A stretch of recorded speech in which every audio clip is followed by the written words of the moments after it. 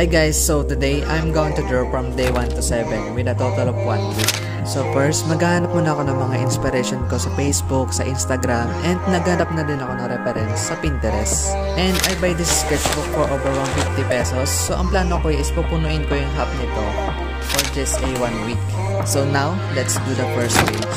To do this, I'm going to use magenta colored pencils and I will draw Loki as my first subject.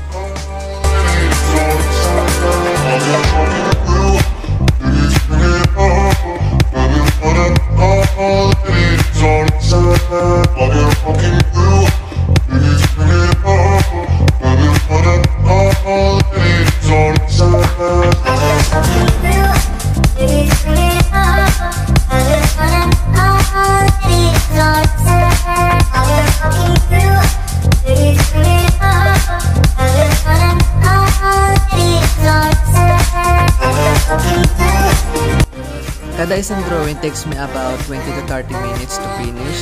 Ang importante naman kasi dito is nag-e-enjoy ka sa process at hindi mo minamadali. Sa pangatlong drawing, I used to render bago ko i-smudge ng bulak to look like more realistic. All the messages I sent with no reply. It's like that. You're just gonna walk into my room.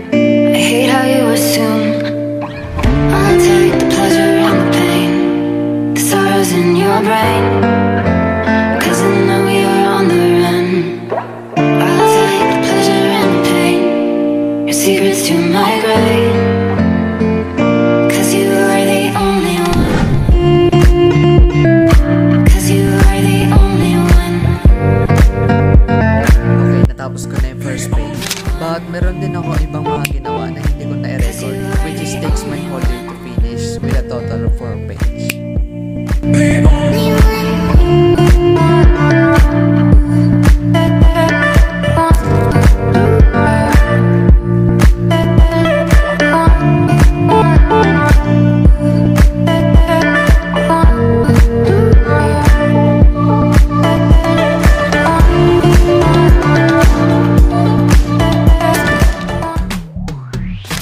On day 2, i-drawing ko ulit si Loki from the movie scene dahil kakatapos ko lang din itong panoorin. And to do this, I will using my mechanical pencil. Ang technique ko dito is nire-render ko lang ng proper hatching. And kada isang drawing takes me about 2 hours bago ko matapos. 1, 2, 3, you're too blind to see. 4, 5, 6, that I'm taking the rest. 7, 8, 9, I just follow the line.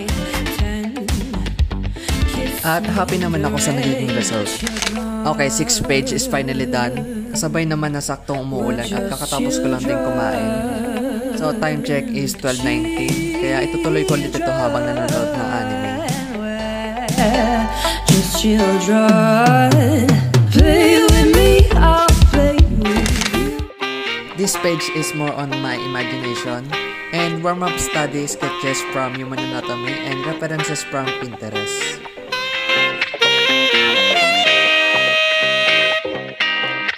Enchanté.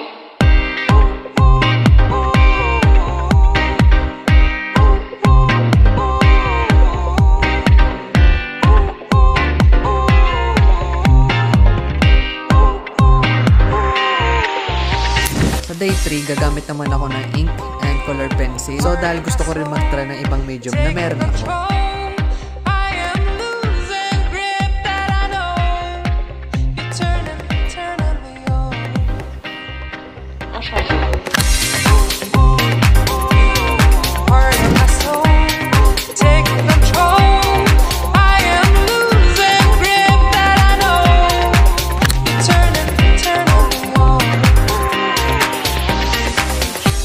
Okay guys, finally nakaabot na ako ng 12 page but hindi pa ako tapos dahil may 4 days pa ako para gumuhit and still may 13 page pa ako para punuin dahil ang balak ko na lang is hanggang 25 page. So tara guys, let's do it. I can see it now.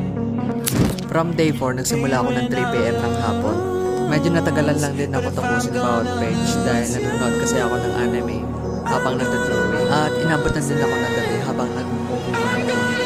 So guys, let's do it. I'm like, oh shit, I've been doing this a long time, lost in my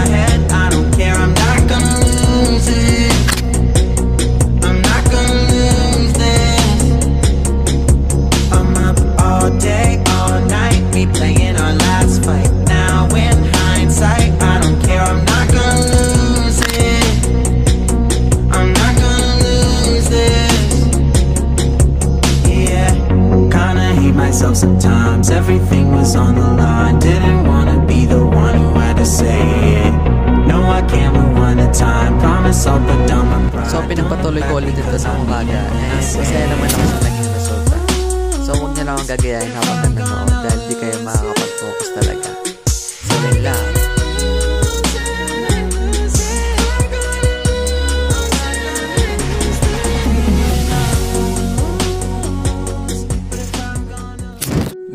Today 5, subukan ko naman gumamit ng alcohol markers, which is hindi naman nabago sa akin. But babago ko lang siya gamitin sa sketchbook na to, kaya gusto ko rin siya i-try.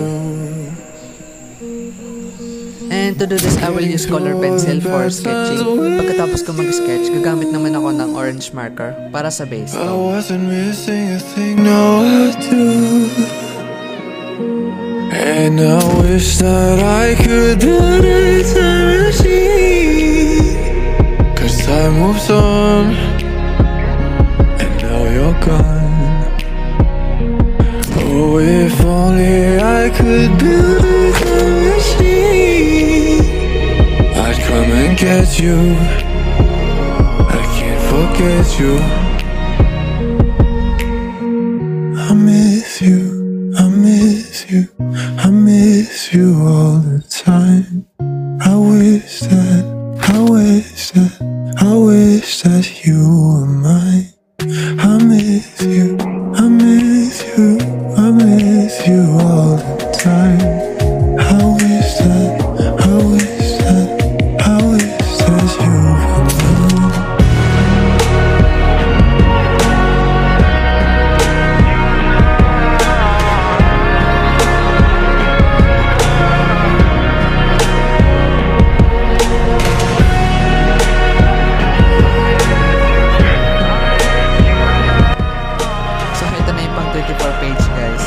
Masaya naman ako sa bawat ng result. And still marami pa akong kakain ng bigas dahil sa pagkukulay, hindi pa ako ganun kasanay.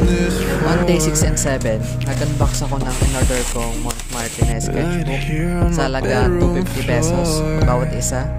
So sa last ko naman na drawing, gagamit naman ako ng ballpen. And to do this, ito-drawing ko yung movie scene sa Spider-Man. It was epic to watch guys, kaya pag pinanood nyo, di talaga kayo magsisisi. So guys, wish me luck.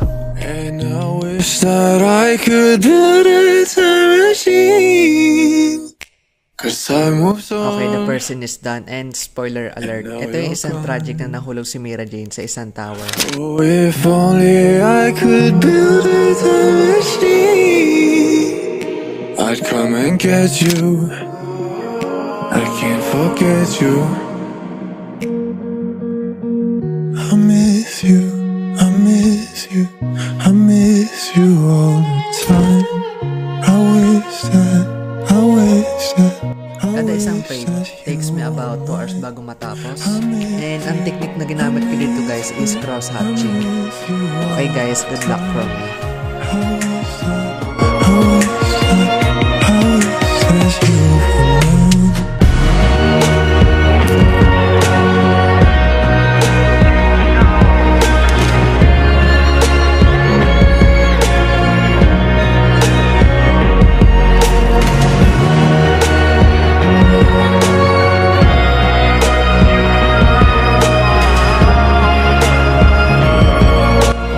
Finally natapos ko na and masaya naman ako sa naging result. So enjoy the reveal. Bye! 'Cause you're chasing the hurricane, taking the name in vain. My God, it's such a shame.